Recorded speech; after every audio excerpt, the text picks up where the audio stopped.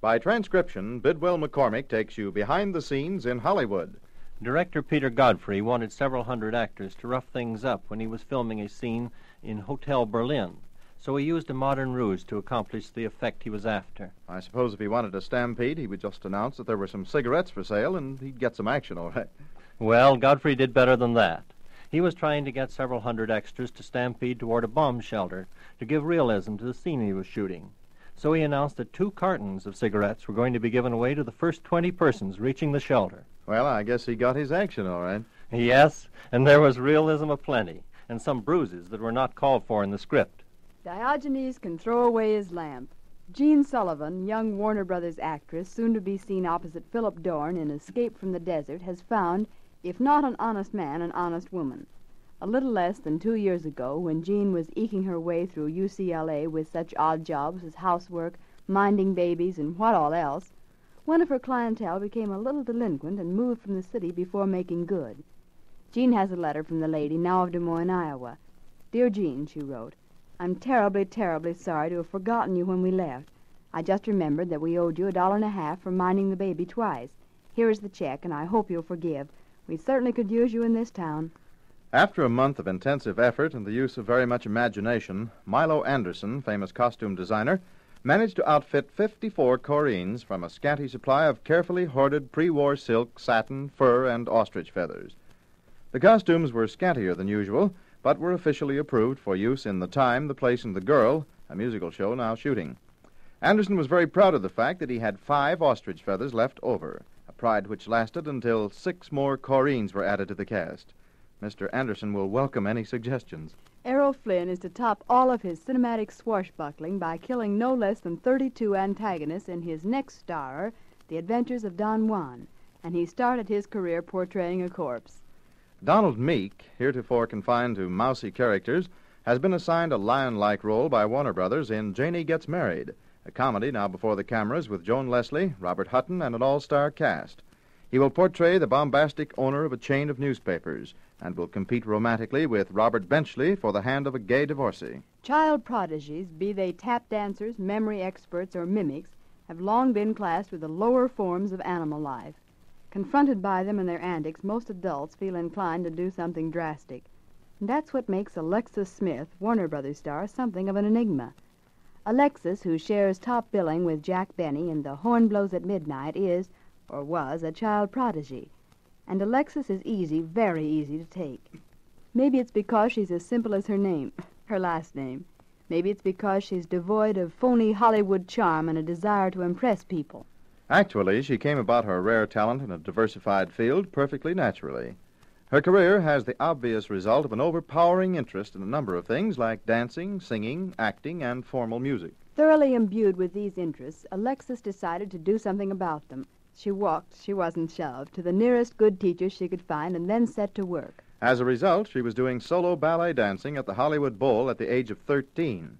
And by this age, too, she was an accomplished concert pianist, had a lyric soprano voice which many said was of operatic proportions. Alexis studied all these things 6 to 8 hours a day, every day.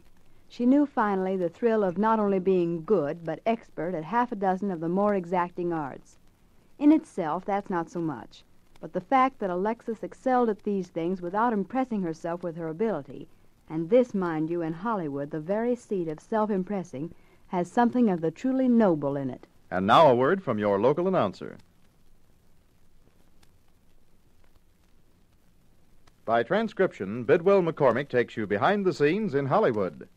It took studio technicians at MGM 72 hours to duplicate a surprise Jap attack that could have been actually accomplished in an equal number of seconds. That must have been during the filming of They Were Expendable.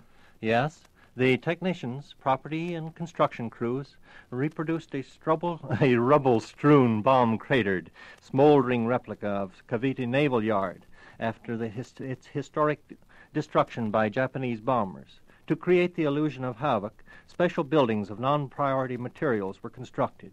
Broken gas and water mains, splintered bulkheads, shattered windows, wrecked trucks, all furnished background for the crowds of terrified evacuees shown being removed by soldiers in the sequence.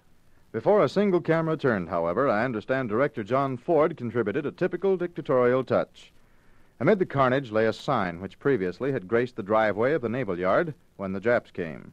Spotting it, Ford ordered it to be set up in its original place, although the drive now was no more than a pile of smoking rubble. Ironically enough, the lettered sign read, "Keep this space clear at all times." And just as Ford was about to record the first scene, a brush fire blazed up 6 miles offshore and directly in camera range. Clouds of gray smoke billowed from the island. "Perfect," exclaimed Ford, chewing his pipe with delight.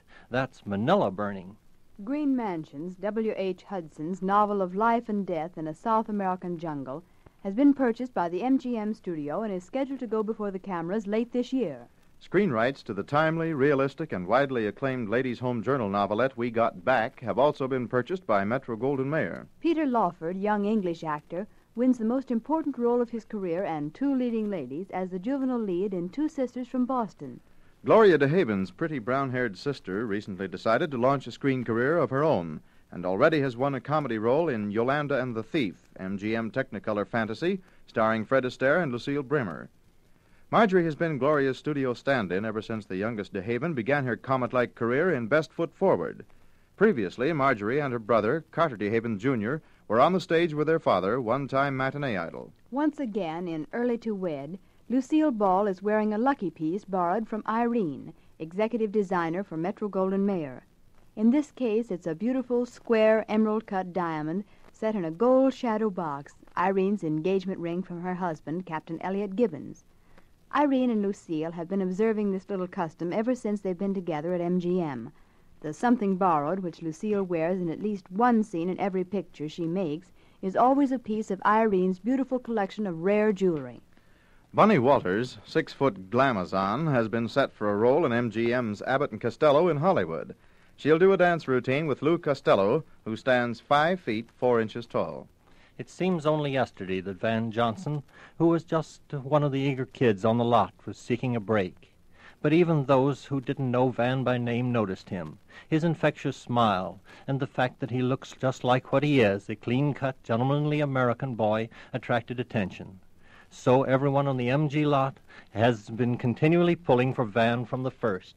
Van Johnson was born in Newport, Rhode Island. He entered the theater when on a vacation from his father's realty business when he was offered a small role in New Faces on Broadway.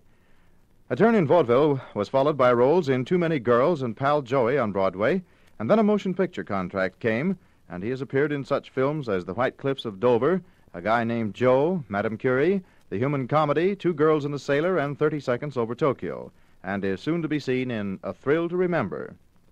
And now a word from your local announcer.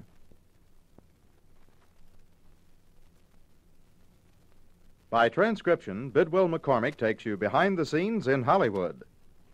A rainy day often causes many surprising things to happen in a movie studio. But recently, for the first time on record, it brought about shooting, and with real bullets. Well, that was when director Charles David had Deanna Durbin and other members of the company filming Lady on a Train, wasn't it? Yes, the company was on Universal's back lot shooting exterior scenes on the New York street set, which had been tarped. That is, it had been roofed over with a huge tarpaulin to keep out the, shall we say, dampness.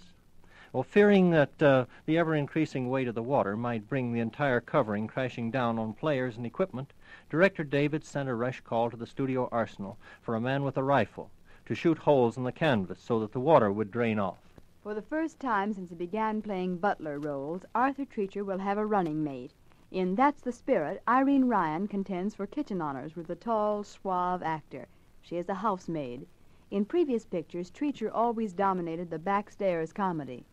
The salary of William Wee Willie Davis, 6-foot 6-inch professional wrestler who plays a palace attendant in Waller Wanger's Night of Paradise, continues for 3 weeks after completion of the Universal Technicolor spectacle, while his hair is growing back.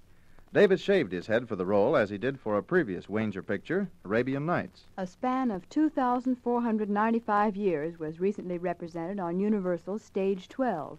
On one end of the block-long sound stage was a leftover set from Night in Paradise, where King Croesus held sway in 550 B.C. On the opposite end of the stage, John Hoffman was directing Noah Berry Jr. and Lois Collier in a ferryboat scene laid in San Francisco in 1945 for Hear That Trumpet Talk. Lady, one of the oldest dog actors in Hollywood, has been brought out of retirement to play a character part in Universal's Uncle Harry. Lady is 18 years old and a veteran of many silent pictures. Her trainer, Henry East, had given it her friends many years ago, figuring that she was too senile for screen work. And then along came Uncle Harry with a good dog role, whose name is Weary, supposed to be so fat and old that it has to be carried by Geraldine Fitzgerald or George Sanders, and dies before the picture ends. Lady was just the type, so now she's out earning a living at her age. While young actors frequently portray old men, senior actors rarely impersonate juveniles. And yet, with the help of the Universal Makeup Department, Ludwig Stoessel became 40 years younger for one sequence in Serenade for Murder. Neighbors in San Fernando Valley laughingly refer to Noah Berry, Jr. as the disgruntled gentleman farmer. Now, this doesn't mean that the current crop on the Berry 5.5-acre ranch has been ruined, nor does it mean that the mean old mustached villain prominent in outdoor pictures is about to foreclose on the screen actor's plot. Young Berry is disgruntled because he feels confined on his small plot. He wants to do farming on a larger scale, say about a 500-acre farm somewhere in central California. Noah says, after all, a man has to have breathing space. Soon he will be seen opposite Benita Granville in Universal's The Beautiful Cheat. Noah inherited his love for the great outdoors from his father, Noah Berry Sr., old-time Western favorite. As a child, young Berry accompanied his father and his uncle on outdoor trips into New Mexico and Arizona. The late Henry McRae, daddy of Universal's serial thrillers, discovered Noah Jr. acting in the Hollywood Theater Mart's Kindling, following his graduation from Hollywood High School, and signed the theatrically ambitious youngster to play the lead in 3 episodic features. Noah Berry, Jr., whose nickname is Pidge, is married to the former Maxine Jones, daughter of the late Western star Buck Jones. They have a 4-year-old daughter, Maxine, Jr. And now a word from your local announcer.